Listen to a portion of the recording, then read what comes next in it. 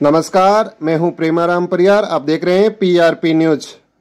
बावड़ी में तहसीलदार पद पर शर्मा ने संभाला कार्यभार। बावड़ी में तहसीलदार के पद पर राजस्थान प्रशासनिक सेवा के शिवप्रसाद शर्मा ने गुरुवार को पदभार संभाल लिया है। शर्मा का जनप्रतिनिधियों एवं कर्मचारियों ने साफा माल्यार्पण एवं मुंह मीठा करवाकर स्वागत किया है।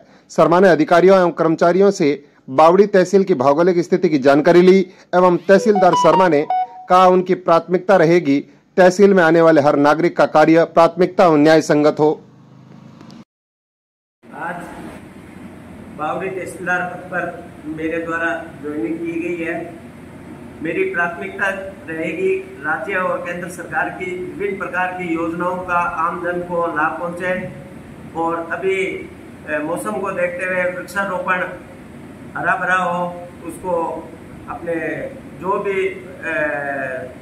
सरकारी विद्यालय है, चिकित्सालय है, पंचायत समिति है या अन्य सरकारी विभाग के जैसे विद्यालय है, महाविद्यालय, तो इनमें पौधारोपण का लेकर हम मतलब प्रत्येक व्यक्ति को जिम्मेदारी देंगे कि उनको साल संभाल करें, उनको समय पर देखभाल करें और वृक्षारोपण ज़्यादा से ज़्यादा करें।